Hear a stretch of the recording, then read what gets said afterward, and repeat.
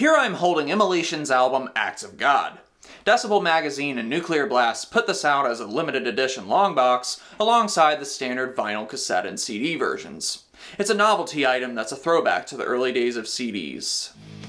In the late 1980s and early 1990s, people were slowly rebuying their vinyl and tape collections on CD.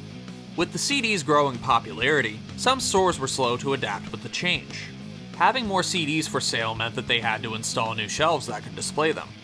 Switching to CD shelves was expensive. A short-term fix was the long box. The long box was big enough to be displayed in record shelves, often side by side. The standard long box was about 12 inches tall, like a record. They were so big that they couldn't fit on a lot of regular CD shelves. Because of their size, it was harder for people who tried stealing from the stores. Long boxes often looked generic, with the artwork taking up only a fraction of the box. Sometimes they would have the full artwork that wouldn't fit on a CD booklet, or the CD cover would be stretched and reworked. The only thing filling the space inside was the CD case, leaving plenty of unused room. CDs eventually became more colorful and had better packaging, so it became harder to justify why CDs needed long boxes. Most people saw them as unnecessary and a waste of space in general, so they threw the boxes away. Like video game boxes, people threw them away not knowing they would be collector's items decades later. Since people mostly threw them away, long boxes became an environmental concern. Artists complained about the wastefulness of long boxes, including David Byrne, who had a sticker on one of his albums that said, "This is garbage." These environmental concerns, as well as cost concerns, brought about Ban the Box. A founder of Rykodisc, Robert Simons, started the Ban the Box movement, and it gained support as labels and artists spoke out publicly against long boxes. The movement's goal was to discontinue long boxes by encouraging consumers to tell record stores they were against them, and by putting pressure on record labels.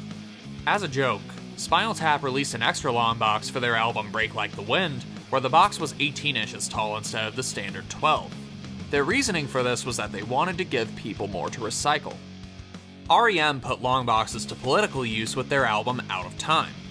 To advance the Rock the Vote campaign, Warner Brothers convinced REM to print their long box with a petition people could sign in support of the Motor Voter Bill. This bill would allow for people to register to vote when they got a driver's license, or when they signed up for social services. Over 10,000 signed out-of-time long box petitions were brought into a Senate hearing about a month after the album release. The bill was signed into law as the National Voter Registration Act of 1993, taking effect in 1995. By April 1993, long boxes were officially discontinued. The environmental concerns were heated, and record distributors were able to save millions of dollars by not manufacturing them. As for the theft problem, some stores adopted locking plastic cases that could be reused. Some of them were tall enough to fit in record shelves for those who still hadn't switched to CD display shelves. But most major retailers weren't selling vinyl by then anyway. CD long boxes were meant to be transitional, similar to the cassette long box. Long boxes have since become collector's items, and sometimes they're made as novelty items, like this Immolation album. And in this size, the artwork looks grander. Grind on.